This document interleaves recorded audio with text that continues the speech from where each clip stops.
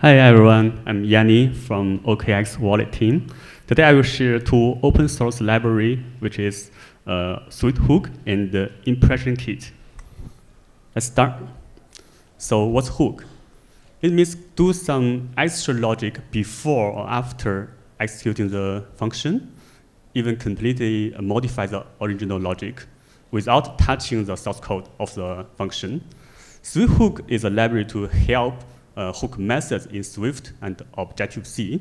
It makes aspect-oriented programming easier. So here, I will show you a demo. Here we have a class named testObject. It has a method named testMethod with two keywords here. One is @objc. It's to make this method accessible from Objective-C.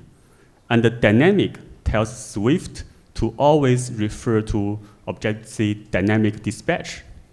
So here, we create an object and do the hook things. First, we tell the API which object do we want to hook, and which function, which method do we want to hook. So this is a hook closure. You will see it's not a normal Swift closure. It actually is an Objective-C block. We use this add convention block to declare a Swift closure as an Objective-C block. So the first parameter is actually another closure, which means original method closure. When you call this closure, you will call to the original method. The next parameter is object instance, which is this one. Yeah. The third method is test method selector. So here, we call the test method of this object. So let's run this test case. Firstly, it will run into our hook closure. So you can do anything you want before executing the test method. And you can run the original method here by this code and do what you want after executing the test method. Let's continue. Here, we run the original method. Now we return ABC as a result. Let's continue.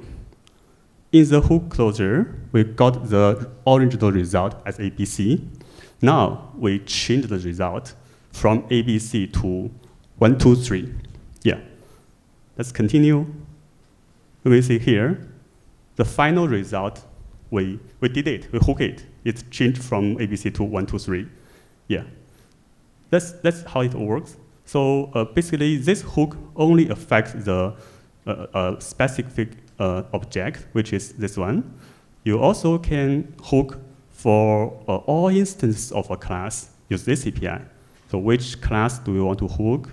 Which test method, which method do you want to hook? So this is actually same as method swizzling. Yeah. You can also hook a class function, a class method, or a static method. Yeah. Let's go back. How does SwiftHook work? So first, at runtime, create a subclass based on the class of the object. Dynamically create an AMP. Actually, it's a pointer to the function of a method implementation. Third, we add a new method with the selector and the AMP to the class. Then set the new class to the object. So this technique is called the swizzling, which is used by Apple to implement KVO. This graph shows how it works. So normally we call a method here. It will call the AMP directly. Then if we do the hook things, first we create a new class dynamically, which is dynamic underscore test object. And it has a method. The selector is the same as the super one. And it has a hook logic, which is the NP. In this hook logic, we call the hook closer. Hook closer is actually your code. You can decide to call the original logic in your code. So the key point is how to call an AMP dynamically and how to create an AMP dynamically. Here, I use the library named libffi foreign function interface. When you call a standard C function, actually you need to follow some rules. So where to put the parameters and where to get the result. So different architecture has different rules. So this rules is called calling convention, also called application binary interface, ABI. So libffi help us to management these things. We just tell libffi which function do you want to call and what's the type of the parameters and what's the type of the for the result. Then libffi help us to do the following things. Yeah. How to create an AMP dynamically? We also use libffi. It provides a way to write a general function. So this technique is called trampolines. So for trampoline, it's the big and complicated topic. I will not share it here. Feel free to Google it if you want to know how it works. So let's talk about some usage scenario of SwiftHook.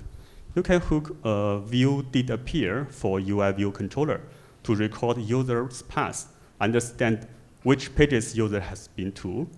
You also can hook view will appear and view did appear for UI view controller to calculate open speed to know, oh, this page is performance good or not. You can also hook a dealloc method for object or view controller for memory leak checking. Yeah. You can also implement impression event tracking, which is the second topic of my sharing. Now, what's impression event? An impression event actually refers to a user actually see a piece of content rather than just passing it as a glance. So analysis of impression event help us to understand our user. For example, we know how many users really see this advertisement or how many users see this new feature. Yeah.